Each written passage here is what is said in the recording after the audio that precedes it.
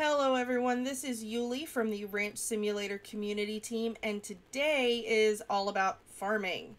So the first thing I want to do is show you how to find your crop plots, and then I'm going to show you the tools that you need and how to do everything so you'll be ready to farm. Okay, so to find the crop plots, I start at the front of the ranch just because it seems to be the easiest place to start, sort of like a mile marker kind of thing. So you're going to start at the front of the ranch and you're going to drive to the back. This barn on the left here is actually where the old house, oops, one of my cows is out, is where the old house used to be that you demolished in the tutorial. So that should give you sort of a landmark to be able to find these crop plots, but you just drive straight back. This is another sort of landmark here. This tall part of the mountain just kind of helps you see where the crop plots are. And here's the first one, and then the other two are to the right of that. So we're gonna pull over here and get started with the tools that you're gonna need. Okay, so the first things that you're gonna need is gonna be the tractor is $1,200 at the car shop, and the harvester is $2,000. These are the headers for the harvester. There's wheat, corn, and sunflowers. The headers are $200 each at the hardware store. You've got the tractor attachments over here. The cultivator for $400. The seeder is $400. The fertilizer trailer is $600, and the harvest trailer is $400. These are all sold at the hardware store, and you do not need the harvest trailer if you are planning on just feeding your animals. I do have it on good authority that you can feed them with the wheat, corn, or the sunflowers. All three will go into the silos and feed your animals. I do not know what kind of effect they have once you put them inside the silos, if the sunflowers last longer or anything like that. But I do know that you cannot move any crops from the harvest trailer into the silos. It has to come through the harvester, so please keep that in mind if you're trying to feed your animals. You cannot put any extras in the harvest trailer. You have to keep it inside the harvester. As far as the seeds go, there are wheat, corn, and sunflower. The wheat seeds are $100, corn is $150, and sunflowers are $200. You can purchase them at either the hardware store or the general store. We're going to be using the wheat ones today just to show an example. I've got some fertilizer back here that you can use, or you can also fill up the fertilizer trailer with your composter. So we are going to go ahead and get started on this very first plot, and I'm just going to load up on the tractor and get this cultivator attached.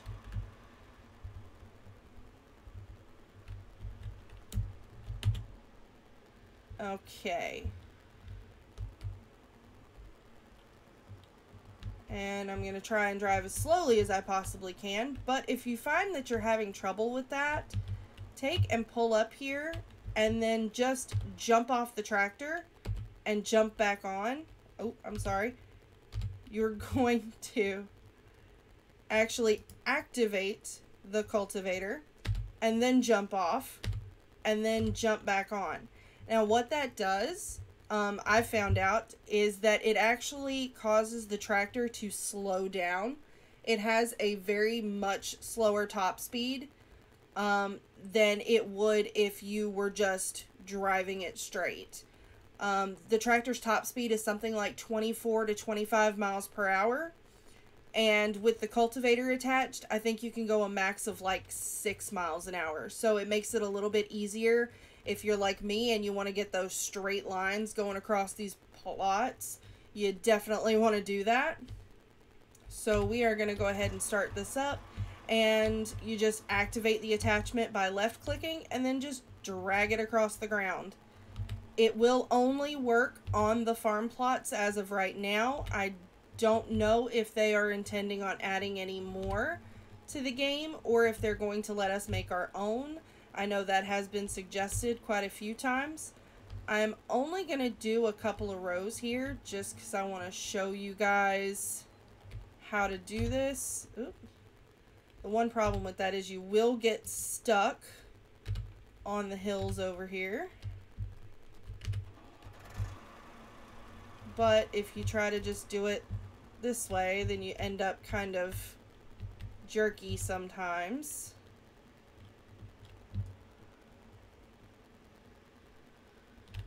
So that is a different option if you want to just keep it down and go really slowly. Okay, so that one's pretty easy. I'm not going to do too much with this because it is so easy.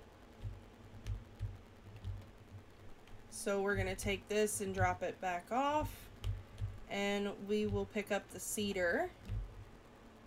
Woo!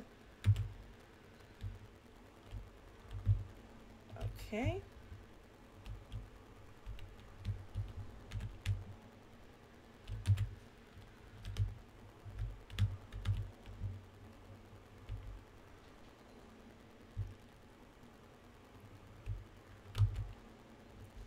Okay, now I'm just going to grab some wheat seeds for this. And I'm only going to do one bag because we don't need a whole lot just to show. Okay, there we go. Now, you have to be really careful with the seeder because if you go over, say, 10 or 12 miles an hour with this, it's going to hop all over the place on you. I've had it completely turn the tractor around trying to get it back from the store, so keep that in mind. Now, with the seeder, you do the same thing as you did with the cultivator. You're just going to left click to let those wheels down and then drive across. And you'll see that the seeds are already falling out. The ground is changing, so we are definitely seeding. And they kind of stretch out in weird ways. One edge of this is not going to get seeded for some reason. It just doesn't. And then the other edge, it will be almost completely covered.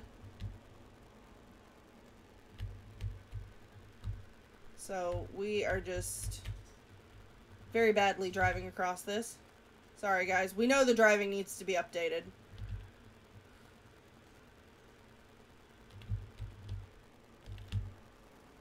Okay, we'll do one more pass to get that little patch there, and we should be fine with that.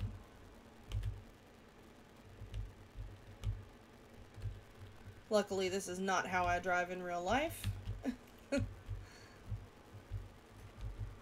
Okay, we'll drop this off.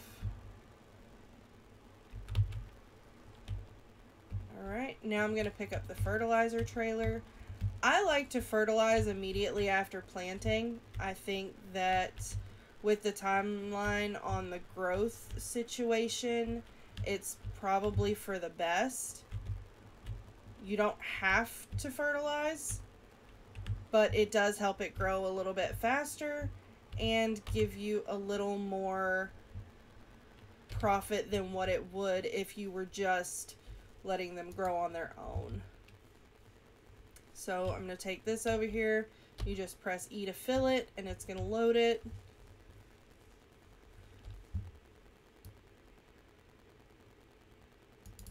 And then same thing with one of the jugs of fertilizer. You can just run it over here, press E to fill, and it's filled. Okay. Start this up. We're going to drive over here. We should actually be able to get most of this in one pass. So we're going to pull up a little bit more just to make sure we're on the flat ground. And then same thing with this. You're just going to left click and those arms are going to come out and you are going to be fertilizing. You can see that the ground changes color when it gets fertilized, so you know what parts you fertilized and what you haven't, in case you run out of fertilizer halfway across the field. And that's pretty much it. I mean, you're fertilized. Now you just have to wait for it to grow. By the time I typically finish a field like this, with the fertilizing, it's already sprouted.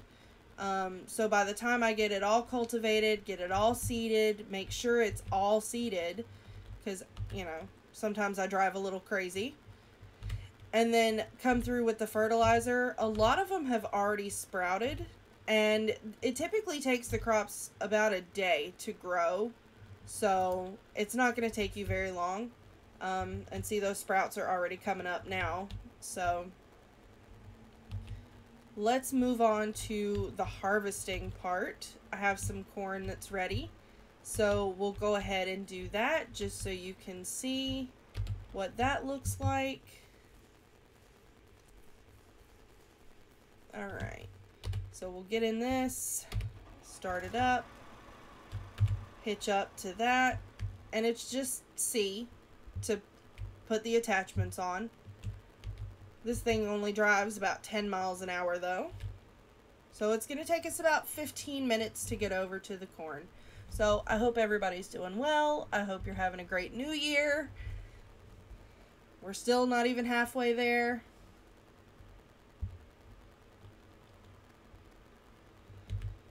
Oh my gosh, we're getting close.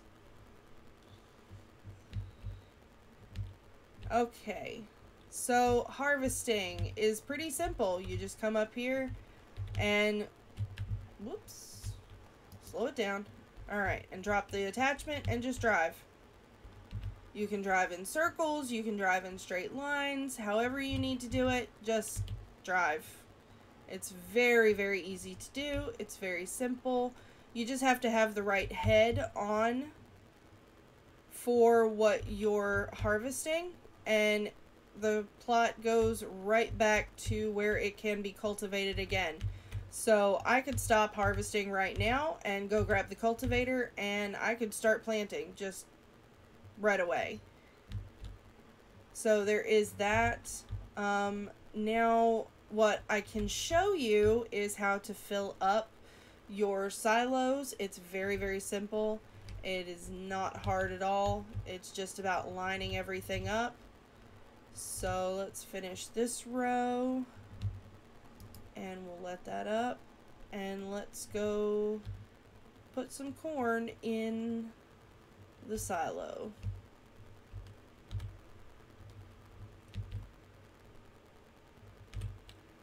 Like I said, you can put it in the harvest trailer if you'd like to go sell it. I do have the prices for that. It is, wheat is $5.60 per unit. Corn is $6.80 per unit. And the sunflowers are $8 per unit. When you go to the general store to sell everything, it's going to give it to you in tenths of a unit. So it says, you know, 56 cents, 68 cents, and 80 cents, but that is per tenth of a unit. That way you know exactly how much you're getting. So a unit of sunflowers is going to be $8, which isn't a bad price.